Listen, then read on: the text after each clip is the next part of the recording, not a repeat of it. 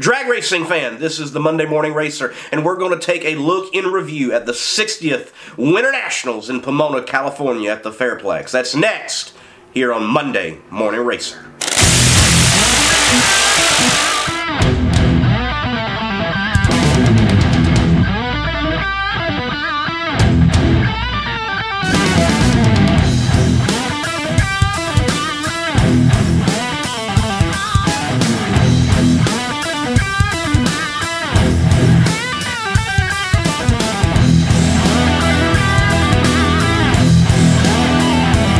It's 2020. NHRA drag racing is back, and as you know, it kicks off at the Winternationals in Pomona, California. This year it was the 60th anniversary of that event. And I want to say first and foremost about Pomona itself, in regard to the facilities, in regard to the fan experience. I do hope in the future to be able to bring you all fan tips for whatever national event that you may go to help you know where to eat, where to go, what are the facilities like.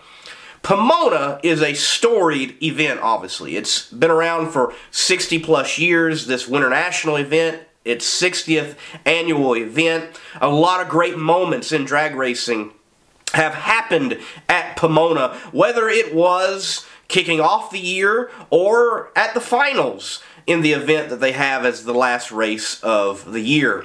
With that being stated, though, I think Pomona and the facilities themselves, fans need to know that this is not any longer really a top-notch facility, at least to you, the average fan. What do I mean by that? Well, first, the layout of the facility for you as a fan, especially for you as a fan if you have purchased a general admission ticket, no matter what day it is. In fact, they're not even recognized on Thursday in the normal place in which you sit Friday, Saturday, and Sunday. But to get to the general admission seats, you have to go through the staging lanes. Oh, by the way, if you happen to be drinking a beer and you want to go to the general admission, well, you can't take that beer through the staging lanes to your general admission seats, which has no alcohol sales on that side. So if you want to drink at the race, enjoy a beverage, you're going to have to do that before you ever go to your general admission seats. So literally, you have the beer gang right there at the staging lanes crossing walk, guzzling down their beer before they cross over. After crossing over for those general admission seats, also some reserve seats depending on the day, you go through another bag check. So you got a bag check when you initially go in, you have another bag check just to get to your general admission seats. So you get hit for buying cheaper seats, honestly. I understand that they are there to check people who are actually trying to go to the tower, but if I got my general admission ticket, I obviously came in through one bag check. Why do you have to check my bags again? It's very strange. And for someone like me, I'm carrying camera gear. If I go to that side of the track and I'm looking for a shot from the stands, I'm having to unload a book bag. I'm unloading my camera bag. I'm having to unload the 2 tripods I'm carrying. It's a hassle, especially when you've already been through one bag check when you purchased your ticket at the main gate. So there's that oddity.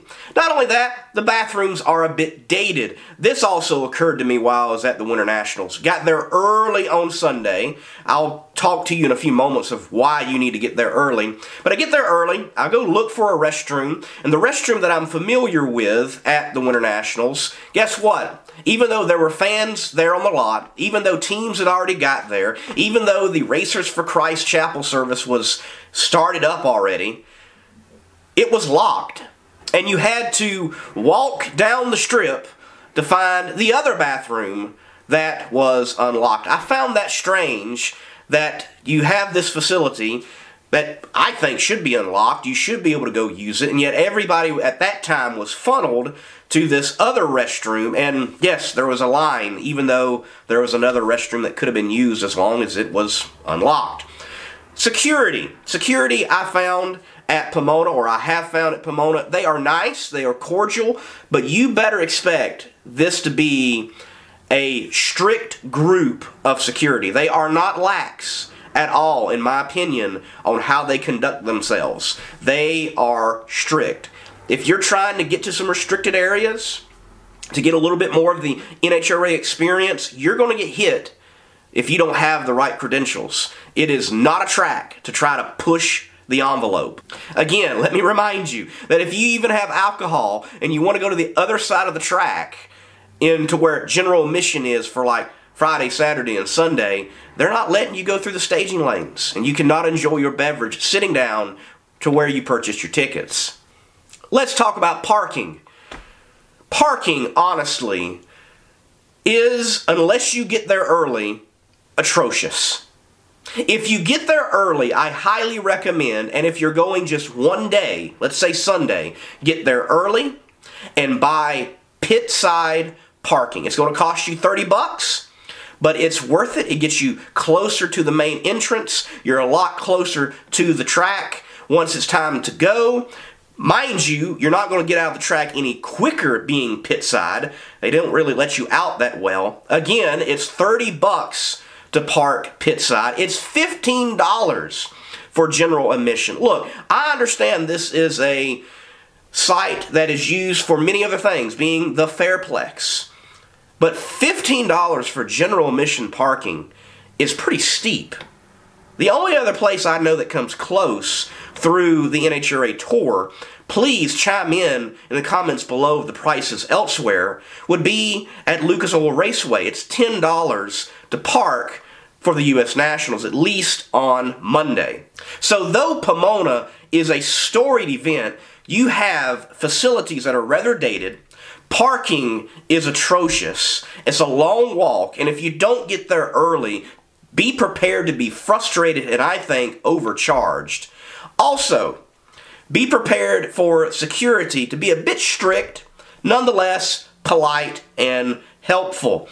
If you're going to Pomona, frankly, and you can find another track to enjoy NHRA drag racing, I would recommend going to another track.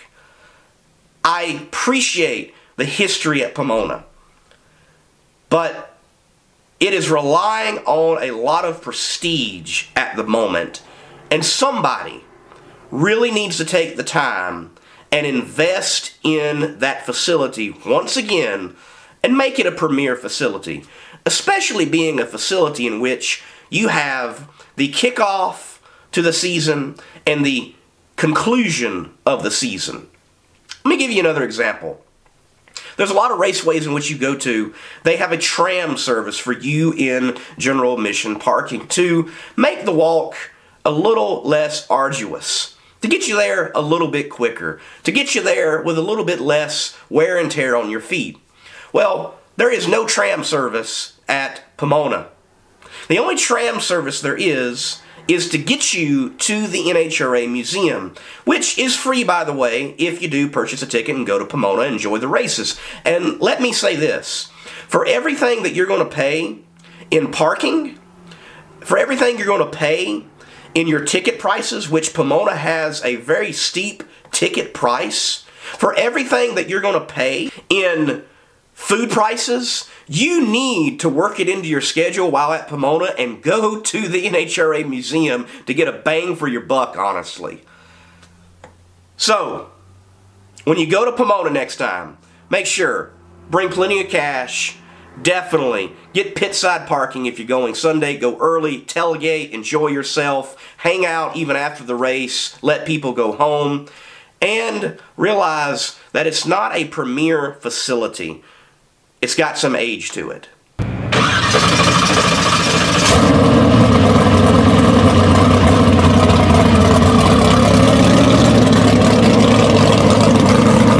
Speaking of facility, Pomona has one of the shortest shutdown areas through the entire NHRA tour. In fact, it may have the shortest.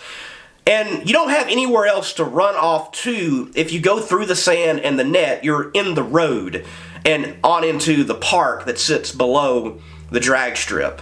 So the facilities, again, rather dated, not that fan-friendly in my opinion. They're really not racer-friendly either with the short shutdown area. And that brings up a safety point that I definitely want to talk about. I think it's time for the NHRA to take a serious look at possibly changing what is in the shutdown area, especially concerning the net. Take a look at this footage. Great side-by-side start. Dan Horan's got a big speed car. Check it out. 565, 262, but no parachute from what I could tell up here in the timing tower. And he is in the sand at the top end of the racetrack. I mean, two great side-by-side runs, 565. I think the speed record is 265. He ran 262. And right at this point, Dan knew he was in trouble.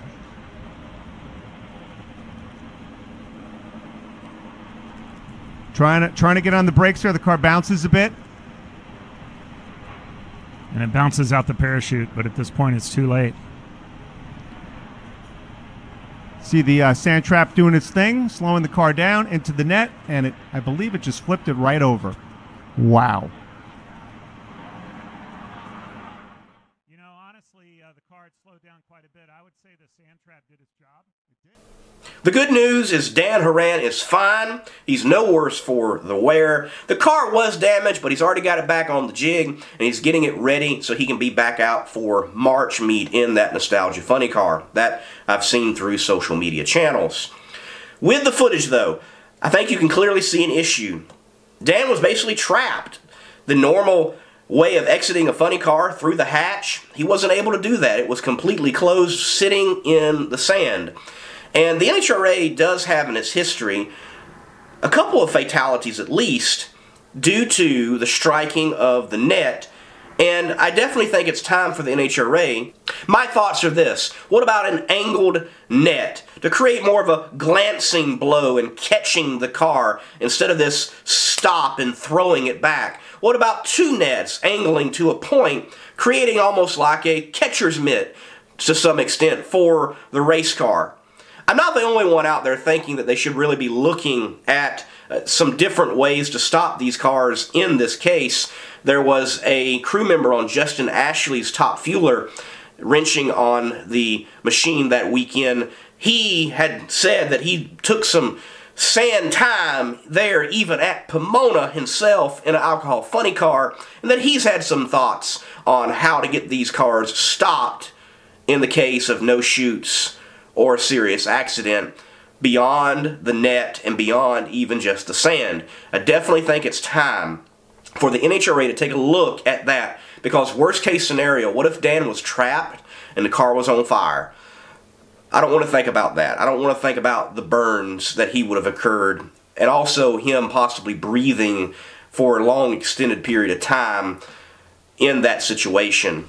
I'm glad Dan's okay, but I seriously think at this point the NHRA's got to take a look and say, can we do anything better? And maybe there's not. Maybe this is the safest way to do it, and there's other things maybe that need to be tried and implemented even before the sand and before the net. But I definitely think it's time, with the history, the speed of the cars, with that short of a shutdown area concerning Pomona, how do we stop these cars better for the drivers, that's more safe, and where they wouldn't be trapped in a situation like Dan was.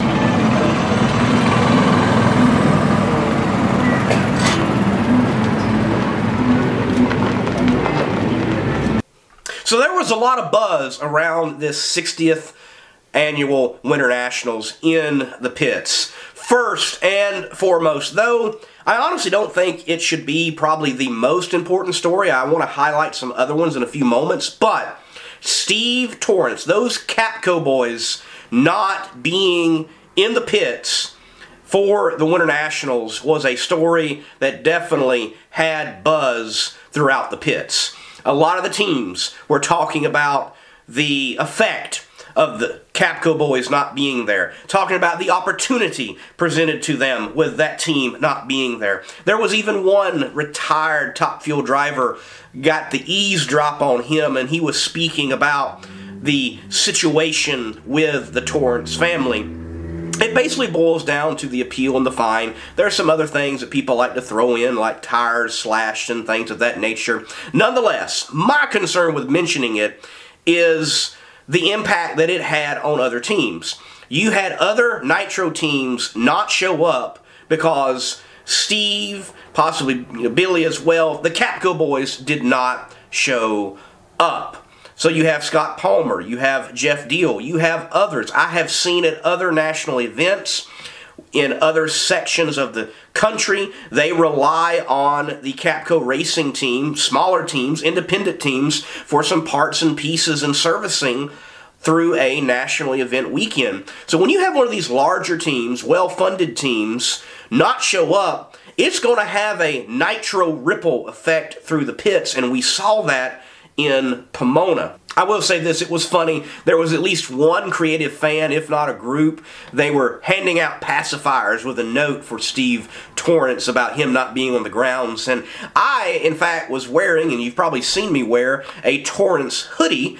I got that hoodie back at Maple Grove. The weather turned a little cool. I didn't have a hoodie, so I purchased the cheapest hoodie that I could find at an NHRA national event. Oh, by the way, an NHRA hoodie off of a main gate trailer, yeah, $65. So yes, I went with the $40 Torrence hoodie, and it was funny. I'm thankful that Terry Haddock and Cameron Foray, they were very gracious. I was over there filming, and I was filming while wearing my Steve Torrence hoodie. They were very gracious. They did not tar and feather me that day. I eventually got another hoodie, and it was good for the rest of the weekend, but there was a lot of buzz, and people were chiming in on Torrence as a crybaby, and Torrence as a punk, or whatever that you want to throw in there.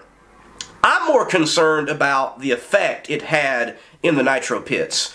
Folks, at least 4 cars didn't show up at my count because Steve Torrence and the Capco boys did not show. That's significant. The entry list was only 13, 14 cars, if I remember correctly. That's a significant amount. And if that continues to happen through the year, that's going to seriously affect the card of an NHRA national event for you and I as fans. With that being said, though I did not see the national broadcast, I was there in the pits and wasn't able to see it on TV. It gives the NHRA an opportunity, and I hope they did take the opportunity, that with Steve Torrence not being there, with there being a smaller field, they can highlight the regional teams that run places like Pomona, Phoenix, Las Vegas, but they don't go to the East Coast. For example, Maroney. I hope that they put some time and invested some time in sharing Maroney's story of running Pomona, running Phoenix, running Las Vegas, being a West Coast only type of guy in Top Fuel, not running the full tour. I think you have opportunity with those teams not showing up to elevate, to put the focus, the limelight on other teams and give fresh new stories instead of highlighting an absence. Share the absence. Share the points, but then go talk to the people that are there and why they are there and why they are competing. You never know. By doing that, they might become teams that run the full schedule, especially if they're able to perform under those circumstances.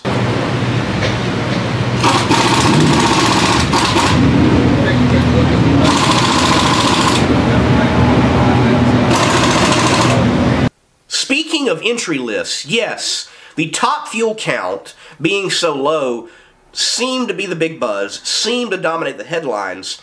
But when I walked through the Pro Stock pits, and when you looked at the entry list for Pro Stock, I think it was rather encouraging for the first race of the 50th anniversary of Pro Stock there at the 60th Winternationals. On the entry list, there were at one time 20 Pro Stock cars entered for Pomona. And Of that 20, yes, I know, you're probably already typing away in the comments section. Pro stock is boring. Pro stock is pro Camaro. Pro stock this, pro stock that. Look, the class has got its issues. I have a whole video on that of things I would like to see changed. No, I don't think it's as simple as Pro Mod is the future, but at Pomona, yes, you had a ton of Camaros, but you also had 2 Dodge Darts and you had 2 Mustangs. I know the Mustangs are not Ford powered, but even Fernando Quadra himself, he mentioned that you just cannot create the power in a Ford engine right now that you can with the Chevrolet engines for whatever reason. So, I want to highlight something, I don't know whether the NHRA did or not, but you had 20 Pro Stock cars entered and attempting to qualify for the 60th Winternationals. That's good news for Pro Stock in this 50th year. Monday morning race here in the pits at the Winternationals, Pomona, California at the Fairplex. Caught up with Fernando Quadra, and he is in one good-looking hot rod this weekend in Pro Stock. Fernando, look, tell me, what is the make, model, year on this great machine, and why are you in it? Yeah, well, my ride is a 2019 Mustang, a GT version style. And well, I'm a Ford fan since I was in my first car when I was 16. My dad bought me a 1995 Mustang, and since then I fell in love with the brand. Then I got to buy a 2014 model. Since then I thought, rather if I'm going to start racing Pro Stock, I'd rather do it in a Mustang. So that's the main reason. Definitely, man. Look, Ford fans, and I'm a Ford guy myself, we have been wanting to see the blue oval represented again in Pro Stock, so it's good to see a Mustang in the field. So thank y'all for carrying the banner. Now, speaking of the family banner, yeah, y'all are in drag racing, but you've got this boot company. So how does it go from the boot company to drag racing, and what kind of boots do y'all make? Well, the company is called Corral Boots. We sell them here in the States, manufactured in Mexico, and the main reason my dad started the business back in the 90s was to actually get to pay for the racing.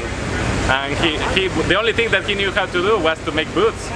So he started doing, the business got well, then he said, okay, let's start racing in the States, and boom. So that's how we got to it. There it is. So look, if you're needing a pair of Western boots, you need to check out Corral. I need some new ones myself. Yes, of course. Here we go, man. We're in Southern California. You're from Mexico. Okay. You got to tell me, which is it? Is it tacos, burritos, or fajitas? What do you want to order? Oh, tacos. Tacos is my favorite meal. Tacos? Yes. Nothing like Taco Tuesday. Yeah, no, nothing like it. Awesome. Well, man, look, we hope you have a great 2020, and the sky's the limit, and we hope you take this Mustang for a full mile all the way to the winter circle. Thank you very much. I hope it's going to be a great season for us. Thank you, Fernando. The last buzz item that I want to talk about in the pits of Pomona had to deal with the changes to the NHRA countdown. And the buzz was negative. The buzz was one of frustration. The buzz was one of perplexity. Why? And I get that. As a fan, I don't understand why the NHRA has made the changes that they have made. Look, I get it. If you've ran all the races and you have qualified, sure, I can understand you wanting to be in the countdown, but the countdown should be comprised of people who have, on performance, made it in.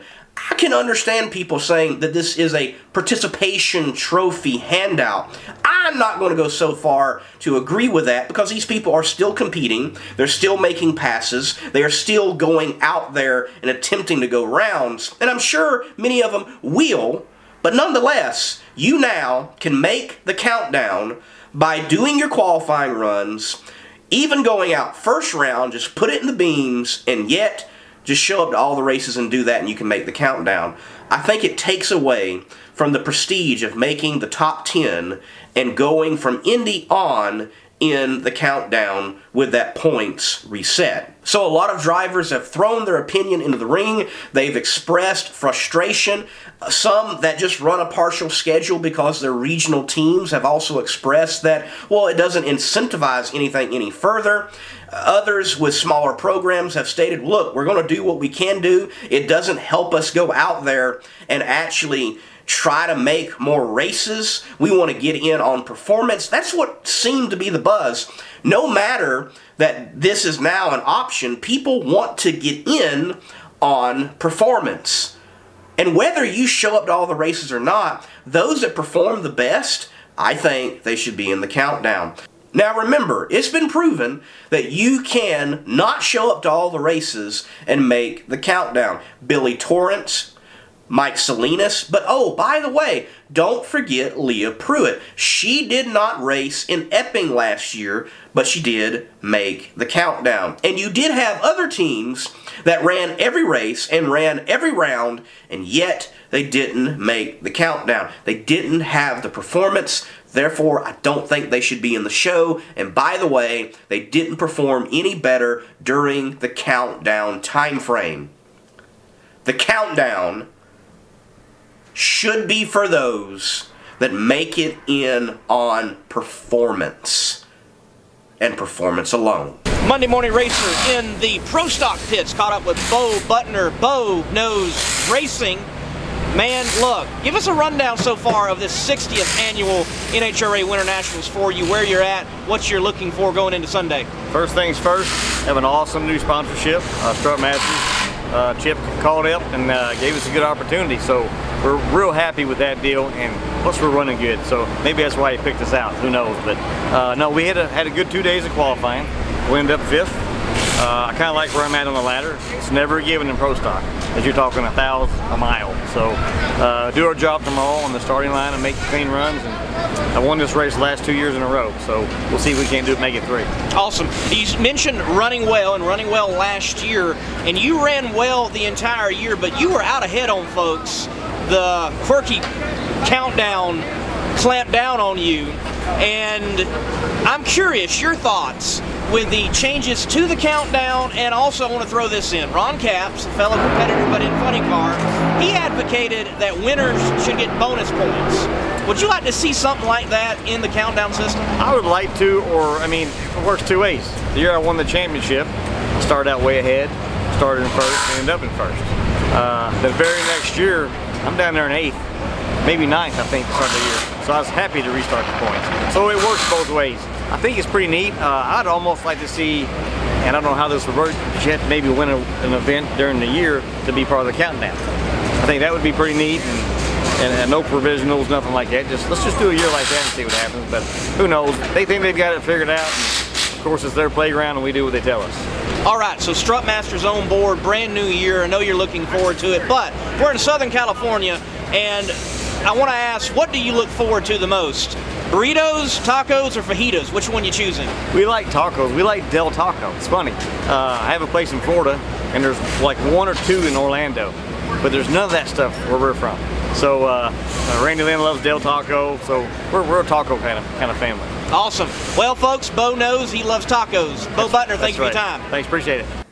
Drag racing fan, I hope you've enjoyed this review by myself, Lee Craft, the Monday Morning Racer, concerning the 60th Winter Nationals in Pomona, California. Look, congratulations to Jack Beckman, picked up right where they left off. Not only him, but Jeg Coughlin as well. And hey, Jeg, I hope you have a great farewell tour here in 2020 with many more wins.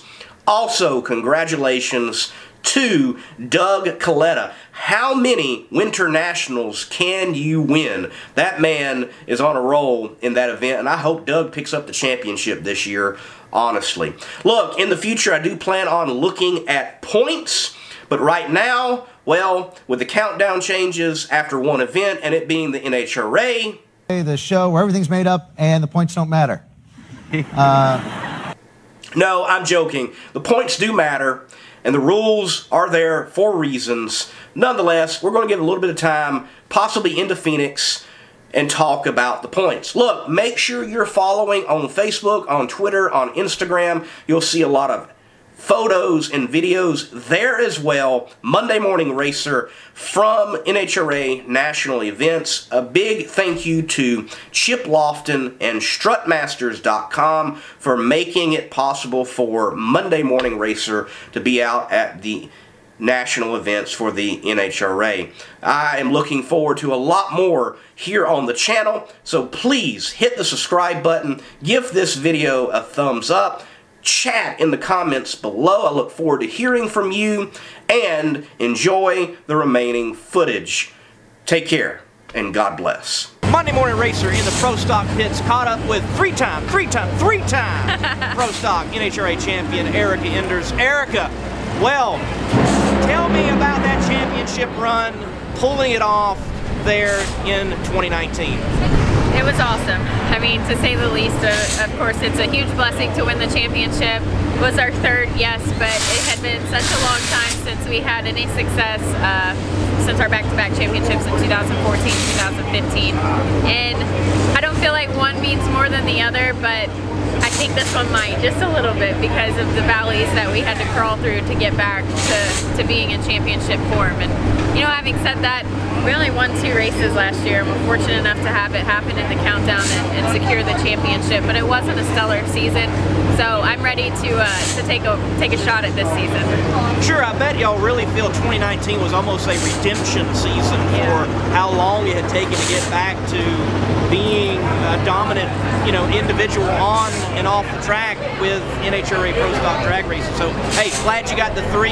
Definitely, you're ranking up there in the female drag racers, and you know, you knocked on Shirley's door, so it's pretty cool. Very cool. All right, so looking at this year, obviously you said some more wins. You've got this program's heading back in the right direction. There's a big event coming up, though, called the Door Slammer Nationals. Your boss got a big part in it with Wes Buck.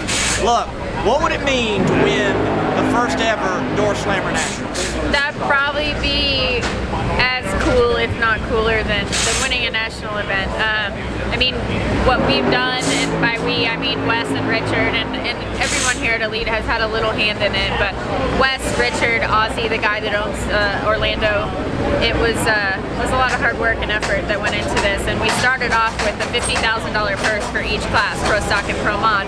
Well, since we announced the race at PRI, we've gone to work on raising more money behind the scenes. All of our vendors that we do business with have in turn helped out with this race to raise the pods. I think we're gonna pay Pro Stock $200 and Pro Mod $100. So, and we've loaded it up at the bottom, paying a significant amount to qualify to get a bunch of cars to come out there. And I think it's gonna be an awesome event. It's again, taking a lot of hard work, and hats off to Wes and Richard.